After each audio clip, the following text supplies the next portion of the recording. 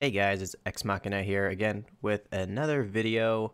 We're here to do a breakdown of one of my favorite tracks, Make Me Bad. This track honestly came together after many renditions of this style of music that I've been producing. I call it Dark Lo-Fi Glitch, really. It's kind of weird, but that's kind of the music that we're making. Very weird.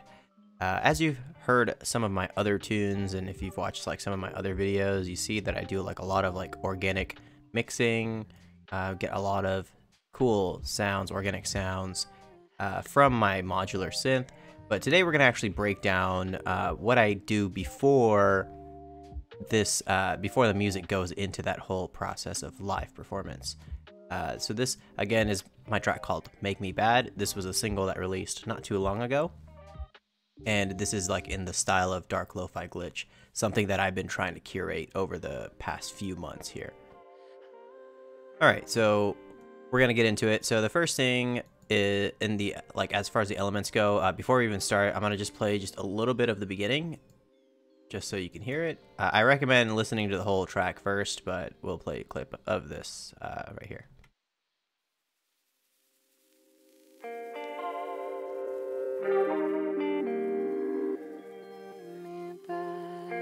I hurt you like that. I hurt you like that.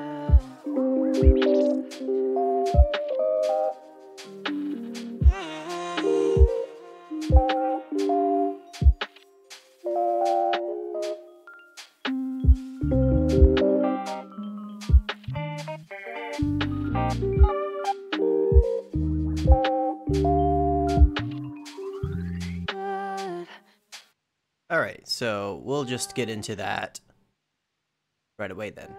So I typically use this same bass and kick in every track. So I'm gonna just solo this real quick.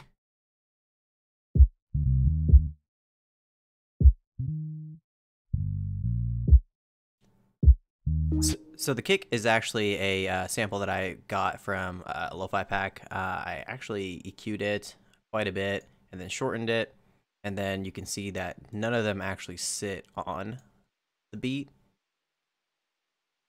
And then I also have the kick pushed 2 milliseconds to the right, so this gives it just like a slow, laggy feel.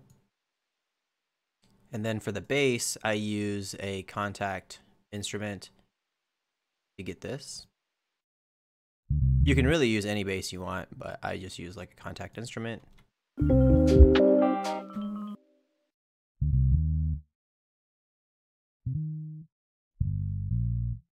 It's very simple, but the kick and bass typically is the same for me. And then for the leads, this is where the chunk of all of the instruments are. We'll solo these first.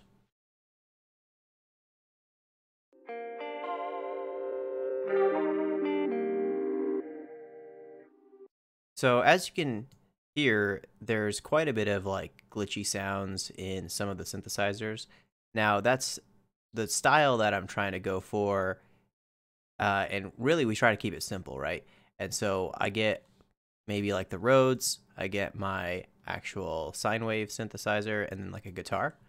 I'll play a bunch of notes, and then what I'll do is I'll freeze and flatten every one of these tracks, and then I'll just go in and then do some editing. So for example, I have like this synthesizer, right? Just a sine wave. And what I do is I take that and I stretch it out.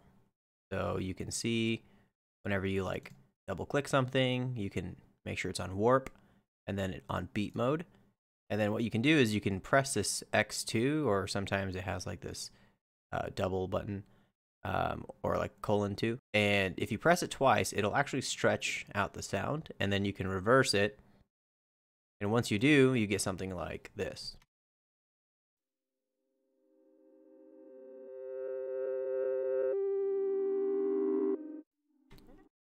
So right off the bat, you can create textures using the sounds that you've already made, and this will fill in the gaps. Less is more, obviously, for this style, so you want to have enough gaps to add the ear candy, which we'll get to in the later part of the video. So now the next element is going to be the guitar here. So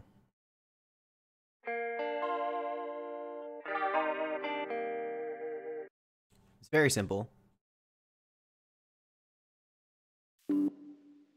So now again with the elements of the leads and the kick and bass, we can start off right here.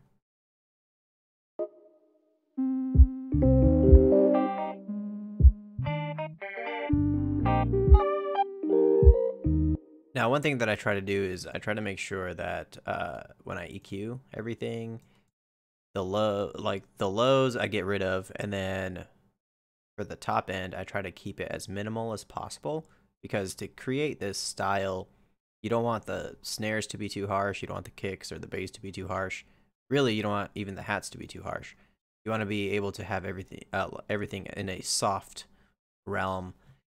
So it's easier to listen to, especially when you have all the ear candy. So let's continue to the next element here.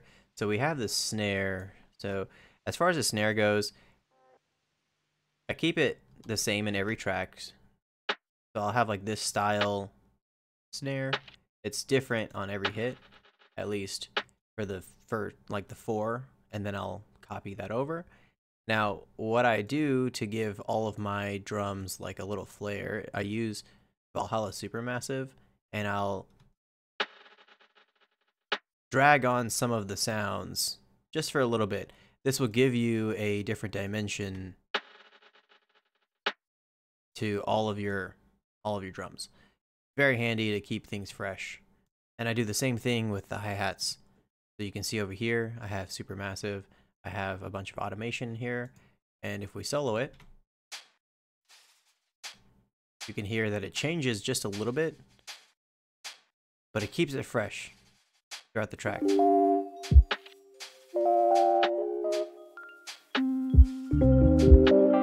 It doesn't sound the same. And so this is how you get that glitchy sound, right? You just use a lot of time delay, warp effects, and then you just kind of shift things around to give it like a wavy stop motion glitch feel. So now if we move forward, you can see that we have the vocals here. We have two sets of vocals, and I love using this effect called analog collapse. This essentially echoes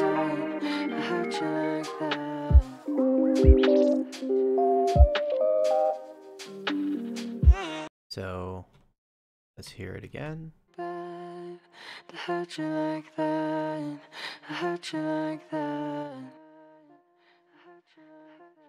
I use analog collapse pretty much on all of my vocals, or most of them that I want that kind of effect on.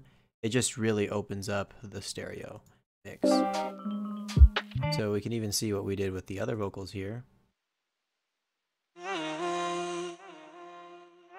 Same thing, analog collapse. And you're going to want to make sure that all of your instruments are sidechained to the kick and the snare. I try to do at least a little bit of both, just so you can let those parts breathe, because with the snare, the EQ is very soft.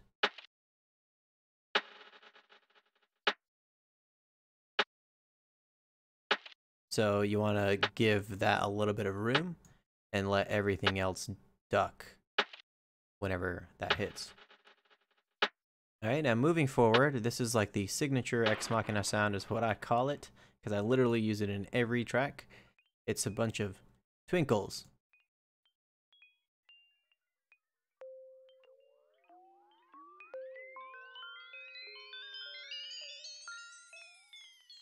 And so that doubles as my transition effects as well, and I use it as percussion in some of my tracks. So the way that I achieve this, I use Tritone. It's a plugin that comes with Ableton 11, Max for Live. Pretty sweet. You should definitely check it out. But what I do is I create a track and I record my Tritone generated sound. And then what I do is I run and audio process that with any sort of frequency shifter like Valhalla Frequency Echo. And then I record that on a separate channel, which then gives me these neat like sounds here. And then I go through and then I clean it up. And then once I do, I have like this whole section of just ear candy. It's what I call it. And then I'll do any sort of stereo mix by using like Brower Motion stereo. And then I'll even sidechain it. And then once you have that, you have pretty much filled up all of the space for the most part, right? The only thing that we didn't go over is the crash. So I have like a reverse crash right over here.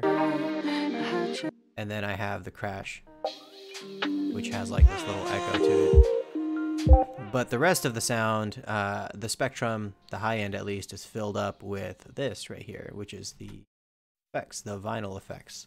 And I always love doing a glitchy vinyl effects. You can hear that it's kind of glitchy. And the way that I achieve this is by stretching it and then reversing it or chopping it up, but then getting this interesting sound. And you'll hear this through a lot of my productions. It just gives me something nice to listen to. I mean, most of the time I make this, I really started creating this style just to have a flavor of music to listen to while I edit my photos and stuff. Really just consistently making this style has created this interesting body of work that I have now, which I plan to expand on. So yeah, that was pretty much it for the first breakdown video that I have. I appreciate you guys. This song again is called Make Me Bad.